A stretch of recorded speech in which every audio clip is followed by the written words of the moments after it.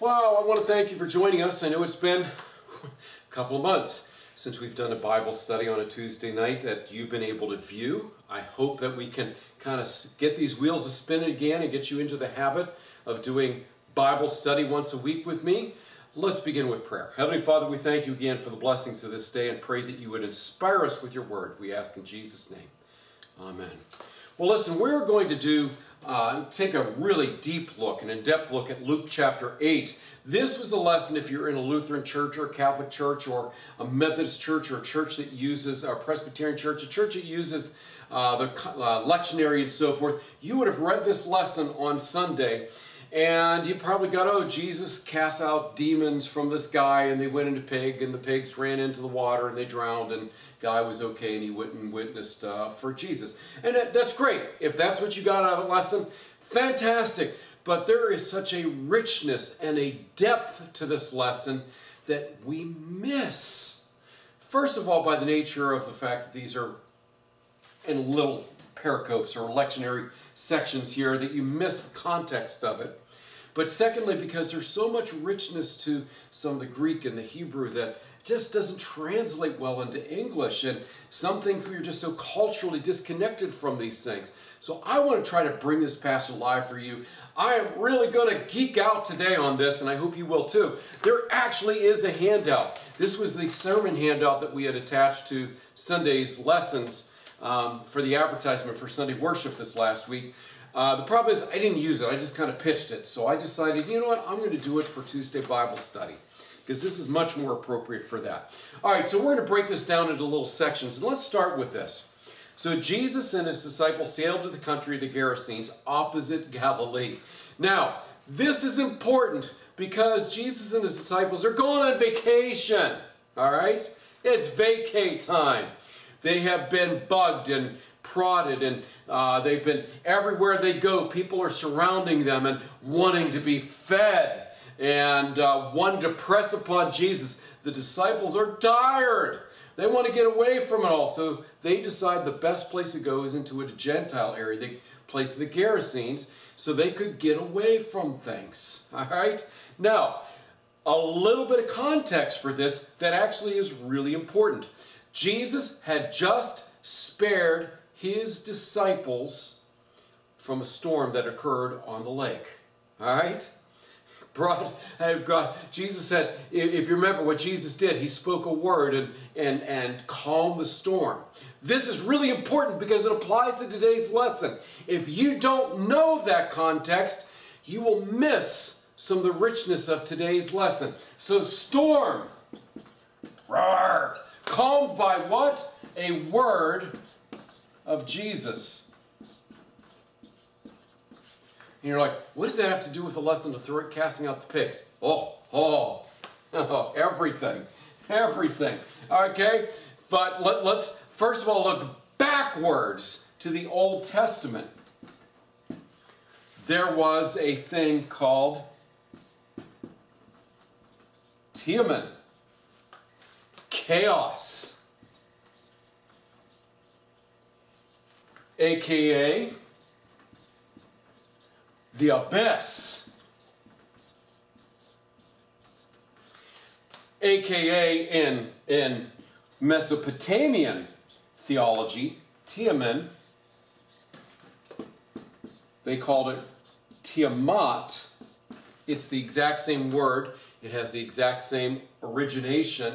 These are both Semitic languages. The Mesopotamians and the Jews both spoke Semitic languages, so they were just spelled differently. It's like, us saying Satan in France, maybe they say Satan. I don't know.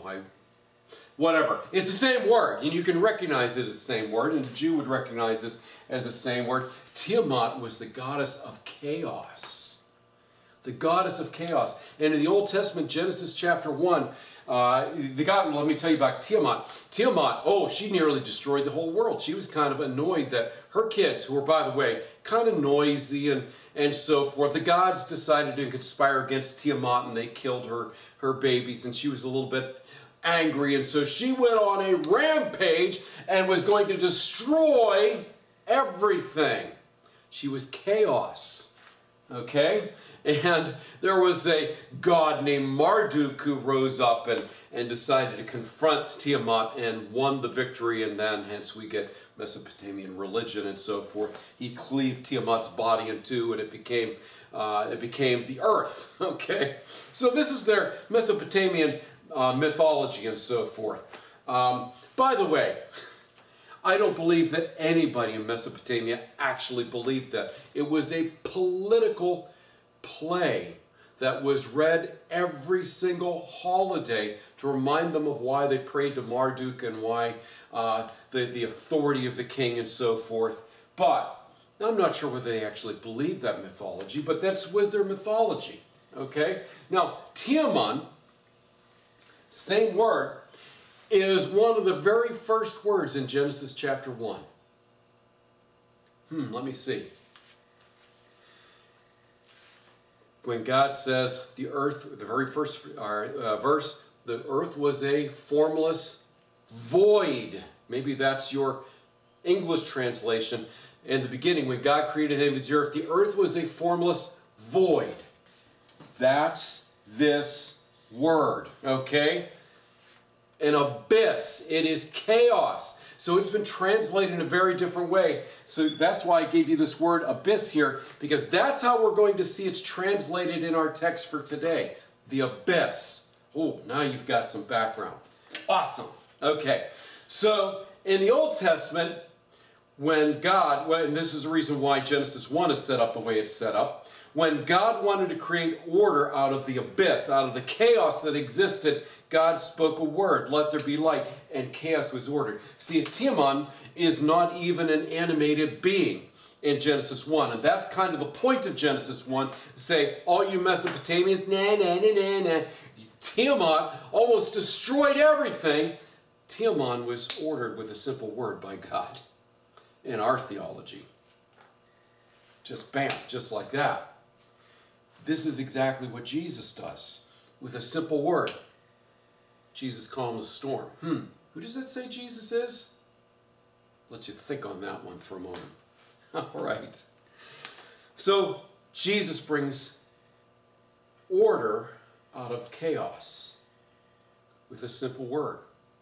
Now here he is coming to the place of the Gerasenes.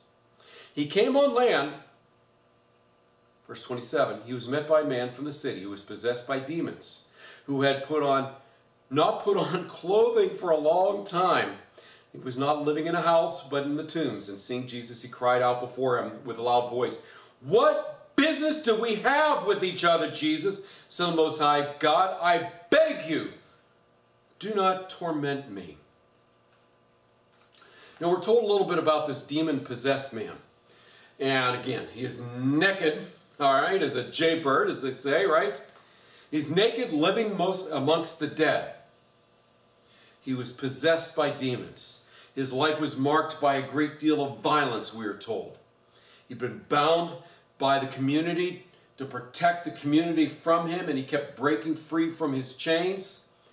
But interestingly, here comes Jesus, and he knows who Jesus is. He knows the identity of Jesus. The disciples are like, can't we get a break? How does this guy know Jesus? We're trying to get away from it all. Hey, I'll tell you, I can understand. As a pastor, there are a lot of people who know me, and I don't always know them. Maybe I've seen them at a funeral or a wedding or whatever the case might be, or they've seen me at some type of an event. And I'll sometimes go to an event 30, 40 miles away and thinking, whew, I'm getting away from it all, right? And then somebody says, "Pastor Dave!" And then they want to spend and talk to me. You know, it's just 5 minutes. It ends up being an hour, okay? And it's like, oh, my family's like, can't we just get away once in a while where you're not Pastor Dave, where you can just be dad and husband? And I think that's kind of how the disciples were feeling at this point.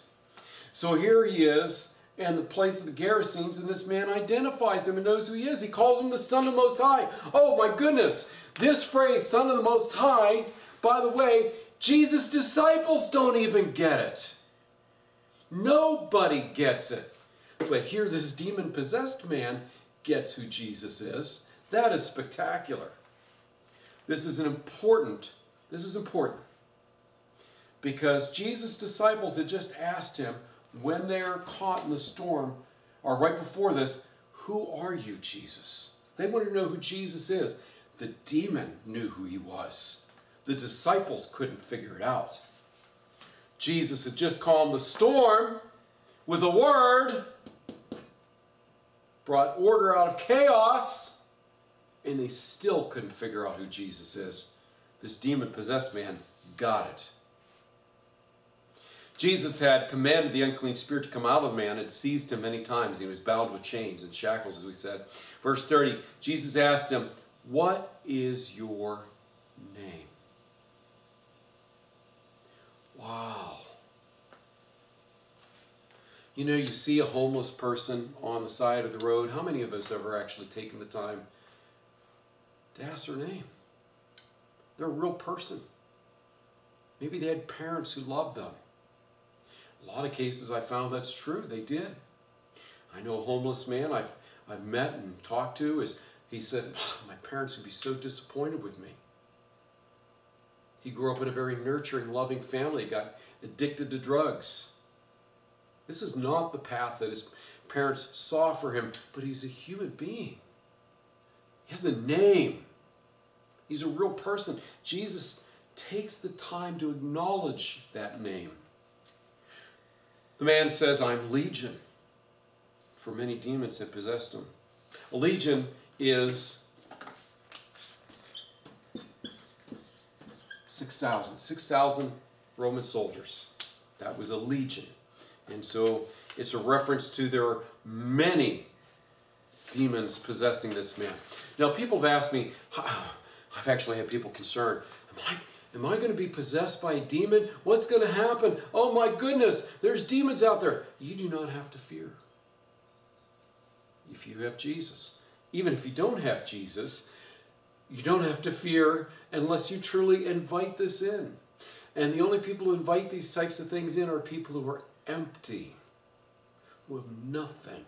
This man, for whatever reason, was empty. He's broken. He was filled with these demons. Didn't get a very good deal out of this bargain, did he? He was hoping to be filled with something. That doesn't mean that he took a Necromonicon, the Book of the Dead, which didn't really, and read spells in it or something like that. No, that's just when people are at their lowest point of life and they've got nothing worth living for, and we open ourselves up to be filled with something. And it's sad that this is where he turned to. So as he said, the reference of legion may have been a reference to the number of demons inside him. That's a very traditional view of that.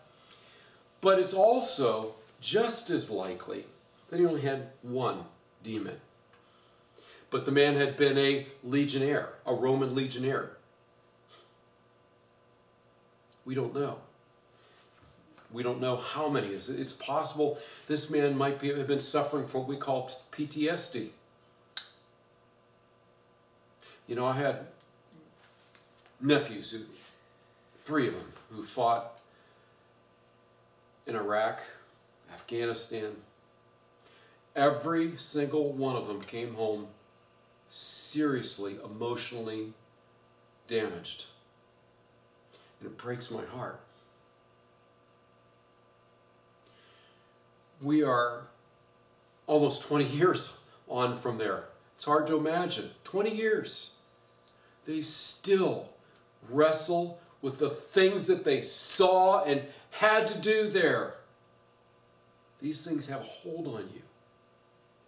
How many of these men and women came home and couldn't deal with this and they killed themselves? I think there's a very plausible explanation who this man is. Maybe he had seen some things he could no longer live with. He was empty. And Jesus had such great compassion. Here's the thing. The demons and Jesus met their match. Oh, remember this? Hold on to that. That thought process about the storm, the chaos. Demons met their match. Let me read to you verse 31.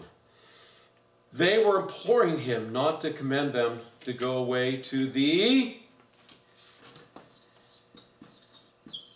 abyss. They were afraid too.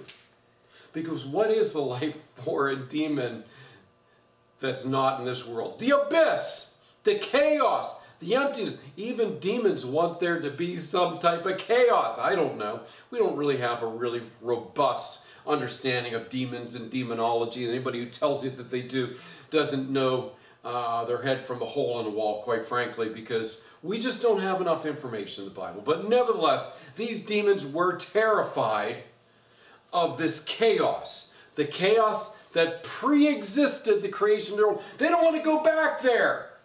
So maybe these demons had been, wandering the earth and since the ordering of creation. I don't know. Like I said, this is all speculation. We don't have a clue.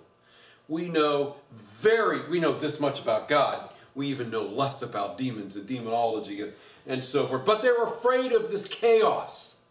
And it's meant to remind us, first of all, the lesson that just happened before here of Jesus calming of the ocean, the place of chaos. Tiamat was always associated with the oceans. It was a place of fear and terror. So when they're telling of their mythology, the Tiamat, again, resided in the oceans. The demons did not want to go to the abyss, the place of chaos. But they met their match with Jesus.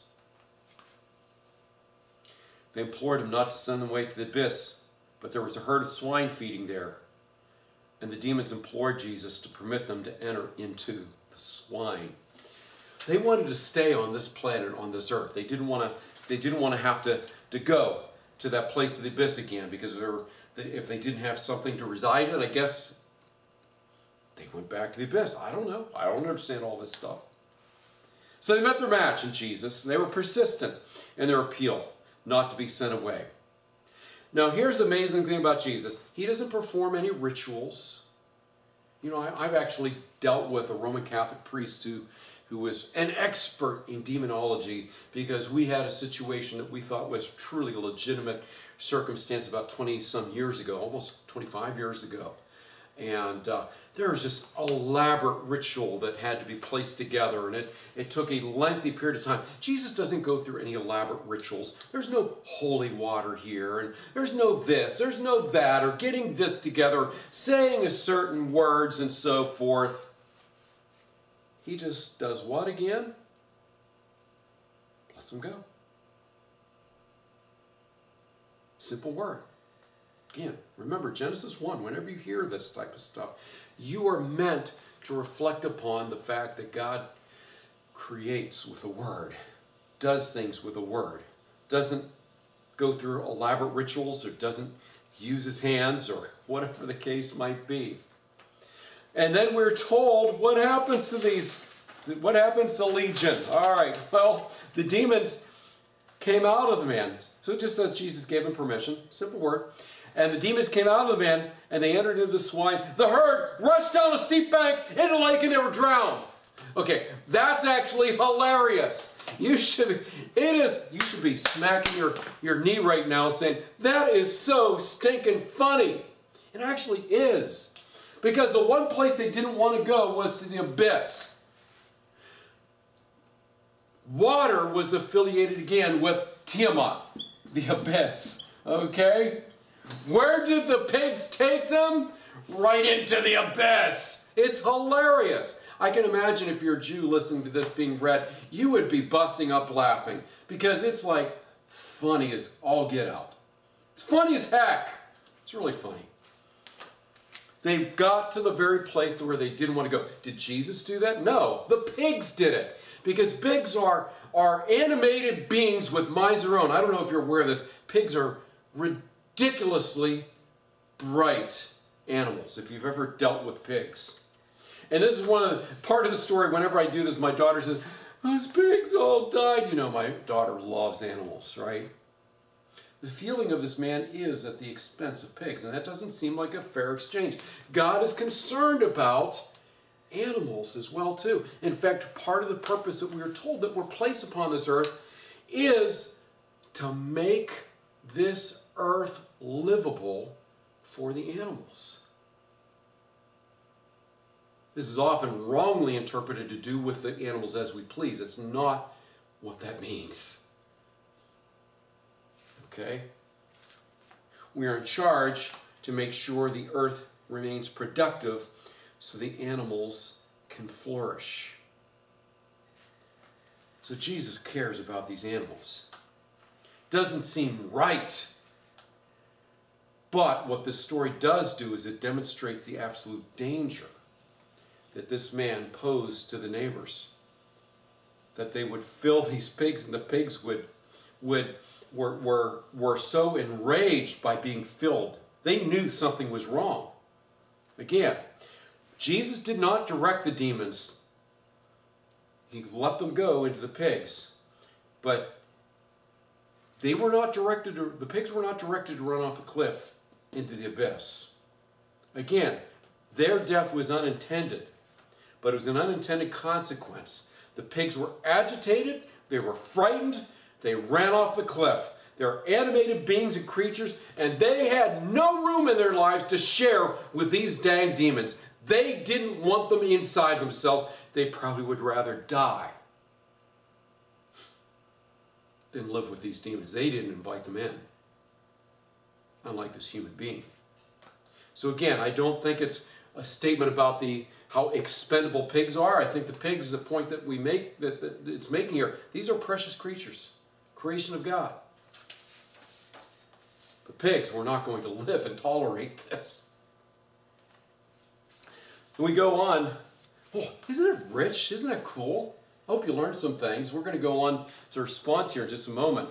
This creates all sorts of chaos in the community of the Gentiles. When the herdsmen saw what happened, they ran and reported it to the city and to the country. They ran and reported what they'd heard. They were not testifying to the goodness of Jesus. They were upset about this. Well, you can imagine, they just lost their livelihood. They lost a lot of bacon that day, right? They're kind of ticked off. They were upset, and they were looking for support. They wanted to get rid of this Jesus because Jesus was a threat. Jesus wasn't the chaos. But isn't this what happens when healing comes in our life? People who straighten our lives out. Sometimes there's a great deal of seeming chaos as a result of getting our lives together. Okay? And people who don't have their lives together don't like that. Sometimes they like things as they are. That's why it's so hard sometimes in our social systems for somebody who's sick to get well, because we're all invested into that person being sick. That's how we've organized our life. I know it sounds twisted and sick, but that's the way we are.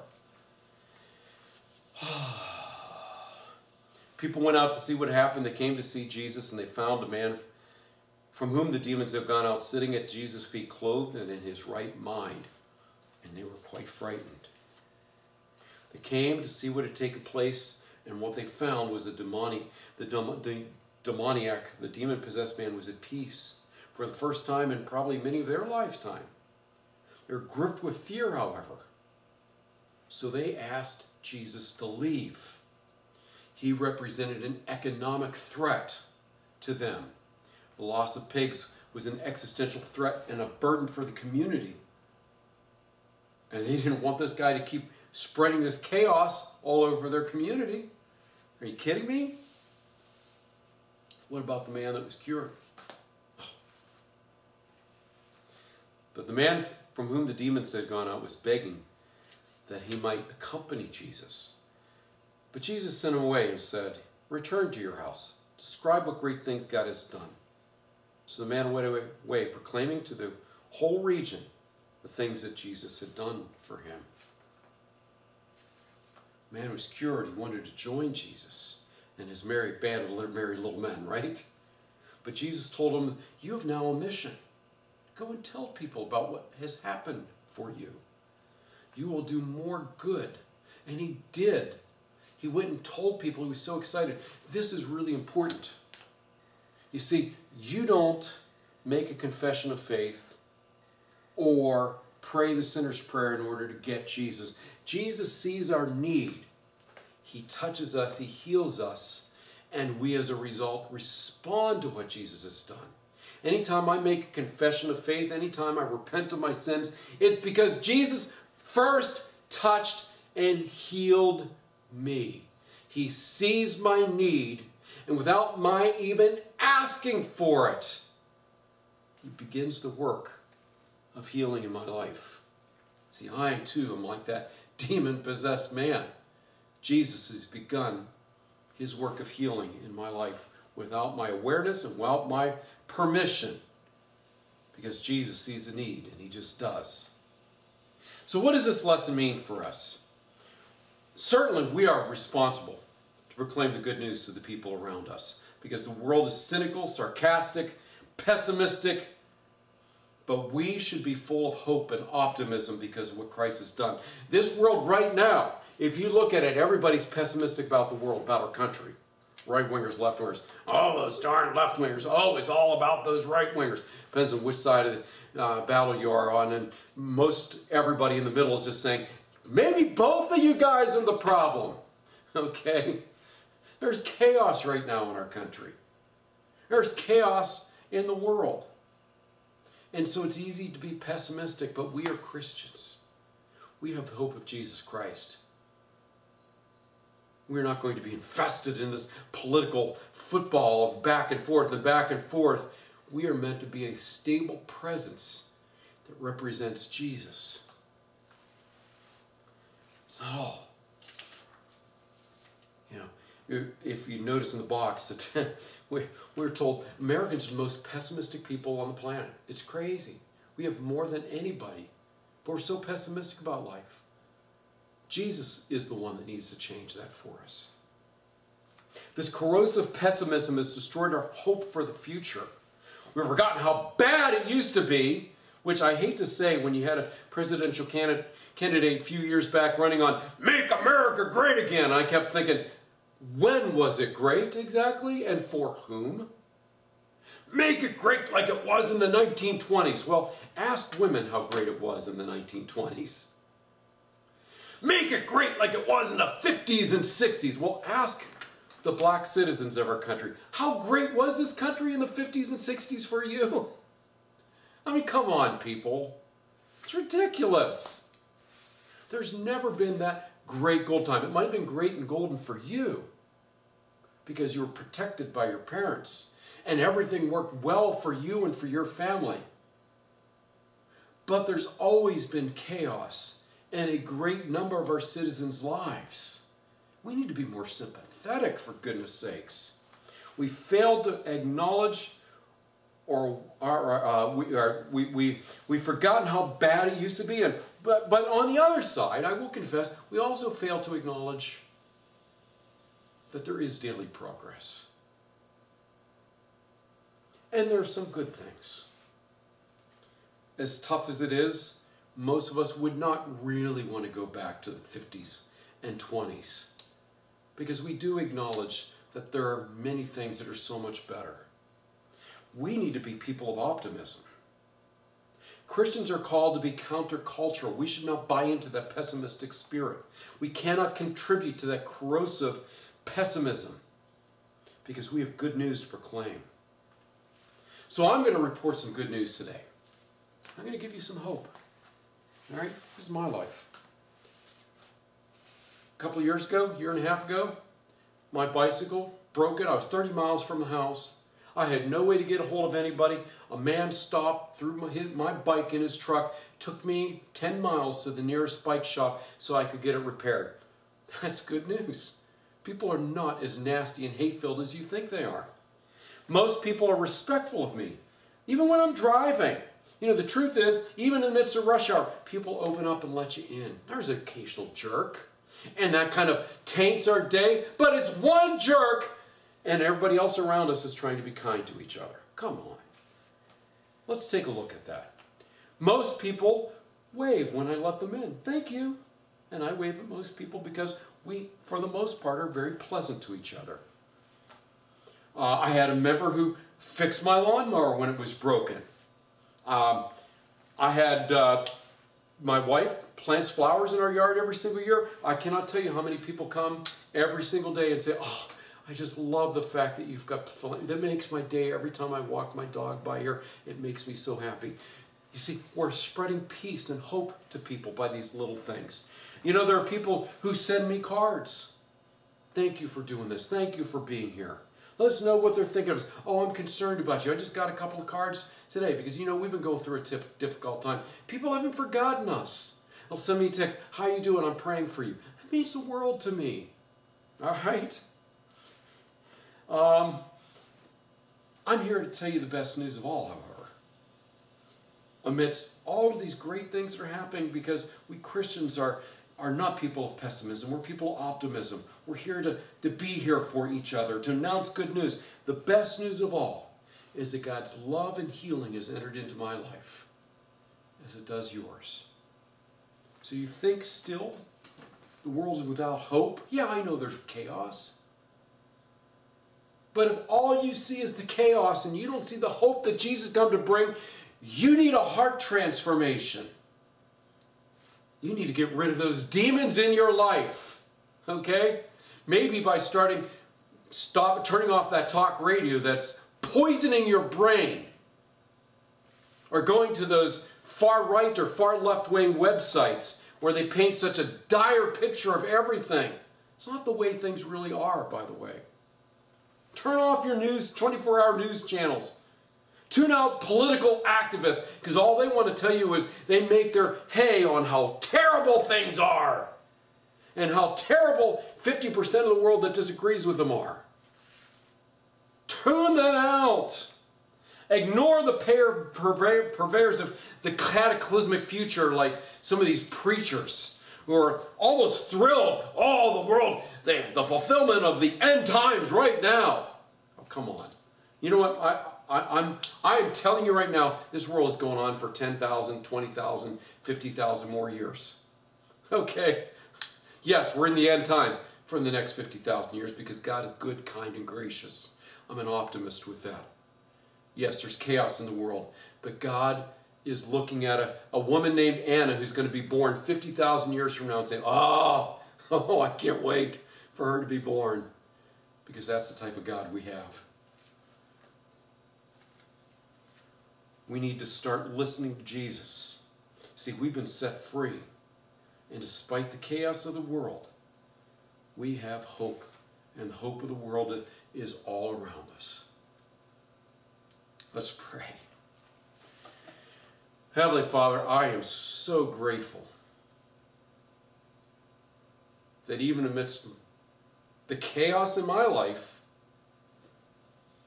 you center me with your hope and your promise and your love and with the kindness of other people. This is what we are to represent in this world: the kindness, the hope, the optimism of God. We can no longer buy into the purveyors of cataclysm and chaos. We need to represent something good, something kind, and something loving. So send us forth as you've set us free from those demons that possess us. Set us free to be announcers of that good news. In Jesus' name we pray. Amen. Ooh, I hope you enjoyed today's lesson. I know it's been a little lengthier one today, but God's blessing to you. May the Lord bless you and keep you. May the Lord make his face shine upon you and be gracious to you. May the Lord look upon you with favor and give you peace. In the name of the Father, Son, and Holy Spirit. Amen. Go in peace. Serve the Lord.